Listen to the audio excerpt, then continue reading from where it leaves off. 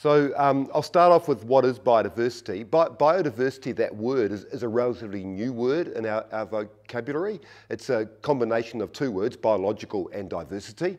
So it means the variety of life. I mean, that's the way it's been used. And most people think of it as a number of species that are out there. So the karearea or New Zealand falcon is one of our many bird species in New Zealand. We'll see a whole lot of plants up the valley here. We'll go for our walk later on. That's sort of the way most people think about biodiversity, you know, the diversity of species that are out there. But we actually, when we talk about biodiversity in a more scientific or a broader sense, we actually we're also interested in how much variation is within a species. So for these karearea populations, how much genetic diversity is in that population, because that's really important to help that species be adaptable to changing conditions, being able to evolve into the future. And then we're also interested in the ecosystems that species occurs in.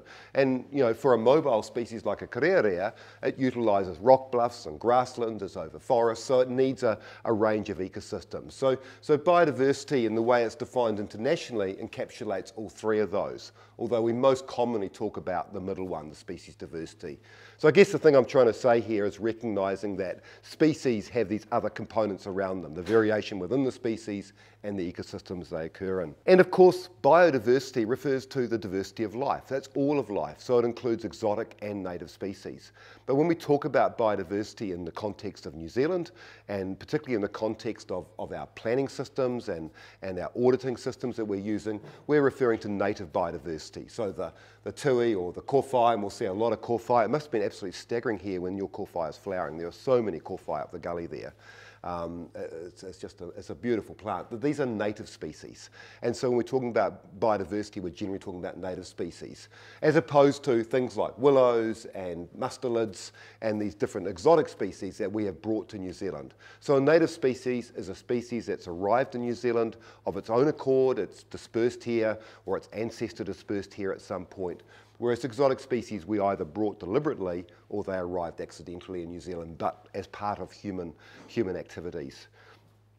And I'm not saying that exotic species are all bad. A lot of exotic species can play really important roles to support native biodiversity, but it's just recognising it's the native species we're primarily interested in. And we have an awful lot of native species.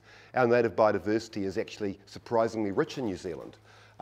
If we look at the groups we know the most about, which are plants and animals of backbones, the vertebrate animals, we've got something like 2,200 native species of plant in New Zealand and maybe 1,500 species of vertebrate animals. So that's fish, birds, reptiles, those sorts of things. And there are certainly quite a few species of those, but they're actually dwarfed by the number of perhaps less conspicuous species. We think we've got about 25,000 species of insects and spiders, the invertebrates, maybe 22,000 species of fungi, we don't really know, and maybe 18,000 species of nematodes and worms. We're incredibly diverse in those groups, but we're also very ignorant of those groups. So for our fungi, maybe only 30% of the species have been described. The worms is probably even less. Whereas for our vascular plants and our vertebrate animals, it's 80 to 90%. We know those groups really well. So we do have an awful lot of species in New Zealand, and they are quite distinctive and unique to New Zealand. So that's my next point, is that many of our species, most of our species in fact, only occur in New Zealand. And we use the word endemic to describe that. It means they only occur here. And some of them are endemic to particular areas of New Zealand. So you go into Fiordland and there are endemic species in Fiordland. There are endemic species on the Central Otago mountain ranges. There are endemic species in northwest Nelson, Kahurangi National Park. They only occur in those areas. But if we look at the whole country, about 72% of our birds are endemic to New Zealand. They only occur in New Zealand. 84% of our vascular plants. 81% of our insects, most of our freshwater fish, all of our reptiles, frogs and bats, they only occur here. It's different for our marine mammals, of course, because they move around the oceans and we share them with other countries. So not only do we have a lot of biodiversity in New Zealand, most of it only occurs in New Zealand, which means we can only look after it in New Zealand. So things like Archie's frog, one of our endemic frogs, occurs up in the Coromandel in Northland. The Okarito brown kiwi on the right there, one of our many hebes. These are all endemic species. They only occur in New Zealand. One of our concerns, of course, and the reason why biodiversity is becoming such a major issue is that biodiversity has been declining. And it's been declining for a range of reasons over the whole period of human settlement of New Zealand. But it's easy as farmers to feel that you guys are really in the limelight and you're being blamed for all this biodiversity loss. But actually biodiversity loss is a lot more complicated than that.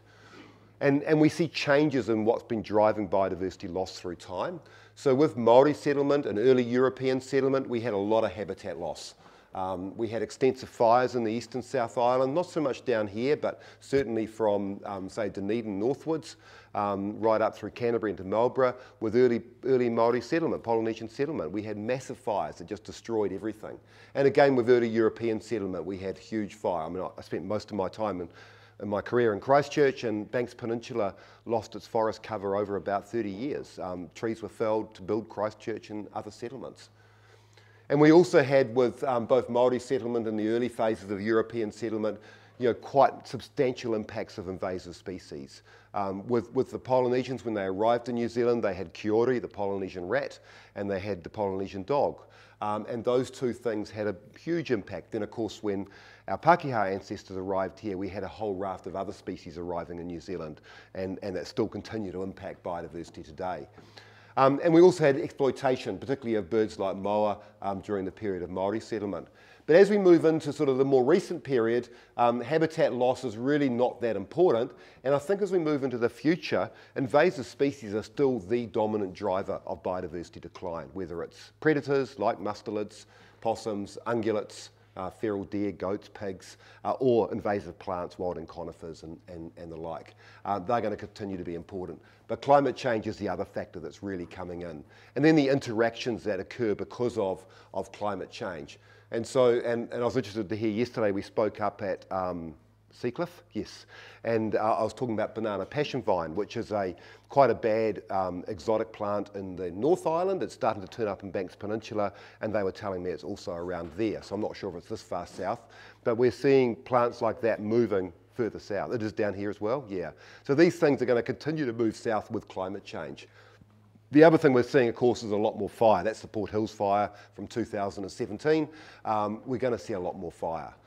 It's just, unfortunately, one of the realities of the changing world. And these factors are going to be really big drivers of biodiversity loss in New Zealand as well. The final thing I want to mention in this introductory bit is just to make the point that the terms rare and threatened are often quite mixed up and used in confusing ways in the media in particular. And you'll often hear the minister, a government minister, standing up and saying there's 4,000 threatened plants in New Zealand, sorry, 4,000 threatened species in New Zealand. And it's important to recognise as farmers, you guys have got a lot of these species on your farms. But we actually distinguish between species that are genuinely threatened with extinction from those that are ranked as at risk. And this at-risk group, particularly in the plants, is a really large group. And so when they say 4,000 species are threatened, they actually mean 4,000 species are threatened or at risk of extinction. And in this at-risk group, there's a big chunk of plants that are called naturally uncommon. So they're things that aren't particularly widespread. They might be a geothermal plant or a plant of limestone outcrops, so they've got a very limited distribution. They're not necessarily threatened of extinction, but because they're naturally uncommon, they're put into that category there. And it's worth just being aware of that because the language is used quite loosely. The genuinely threatened thing, so this is for our birds, so all of our birds, 130 odd species, just over a third are genuinely threatened of extinction. So things like Whio, the blue duck, they're threatened because of predation primarily. Another over a third are either declining or naturally uncommon, and then a smaller group are not threatened. But for our plants, it's only about 20% are threatened, but there's a large group that are naturally uncommon. They're not necessarily threatened of extinction. Matagari belongs in that group. Manuka belongs in that group. There are a range of things in there that for various reasons have been classified into here, but they're not genuinely threatened. And it's just worth being aware because to me, as an ecologist, it's the plants in this group here, or the birds in this group here, that are the most important ones for us to focus on in our management because they are the things that are actually threatened. And unfortunately, this sort of, including these, confuses the argument. So Whio, blue duck, this is Hector's tree daisy. We're going to see some tree daisies here. These are genuinely threatened species. Unfortunately for other groups like fungi, we just don't know. The grey bar indicates we don't know. We just don't know. It's just the way it is. We have no knowledge. So that's sort of the first part of the presentation, and really just wanted to just bring you all, make sure you're all are comfortable with what we mean when we use the word biodiversity. We're primarily referring to native species, acknowledging that there are quite a lot of them out there.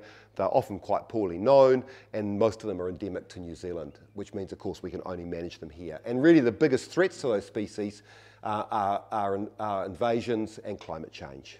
So any questions about that?